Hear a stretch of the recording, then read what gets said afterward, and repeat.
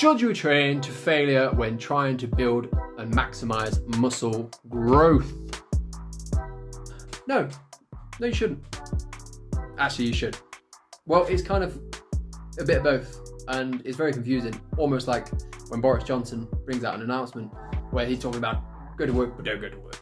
Essentially, yes, you can train to failure, and there is some studies, some sketchy studies, that could suggest that training to failure could maximize muscle growth. However, long-term effects of training to failure can also be a massive detriment to muscle growth due to your IGF-1, your hormones being affected, and it could stagnate your resting testosterone.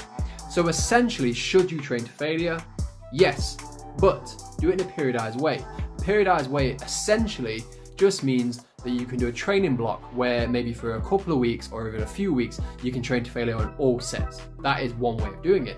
Or essentially you could train for several weeks where you could train to near failure of 1 to 2 reps left in the tank, and then you can train to failure on the last set of each exercise that day.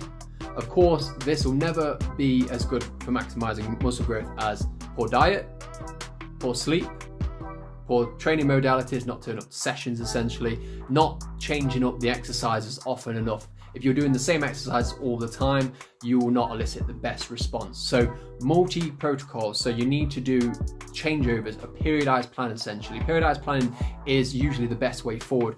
A straightforward plan of knowing what you're doing and going into action. So I would suggest that putting training to failure into your training modalities would be good and a benefit to muscle growth overall. But if you did it long term, like I said, it will be an issue. Down the line, you'll get severe fatigue, you'll be overreaching, and essentially you're not going to get what you want, and you're going to end up maybe even going a little bit backwards. So if you do or are struggling to get a periodized plan in place, I've got a periodized bodybuilding plan down below. I am an advocate of bodybuilding. Of course, I'm not a bodybuilder right now. I'm going into Olympic lifting, although I'm not really doing that right now either because of lockdown. And I mean, I'm doing it, but it's not the same, is it really? Even with your epoxy home equipment, maybe some of you got really good equipment. If you have, invite me to a park or whatever, I'm coming and I will train with you for free. Anyway, I hope you've enjoyed this video. I'm a big advocate of bodybuilding. I've done and looked into all the studies, and the studies don't really say an awful lot about training to failure. Maybe in the future we'll have some more conclusive studies where the training to failure all the time is indicative of growing massive muscles. Appreciate the love and support, and drop a like if you haven't already, and comment and call me a wanker. I don't give a fuck.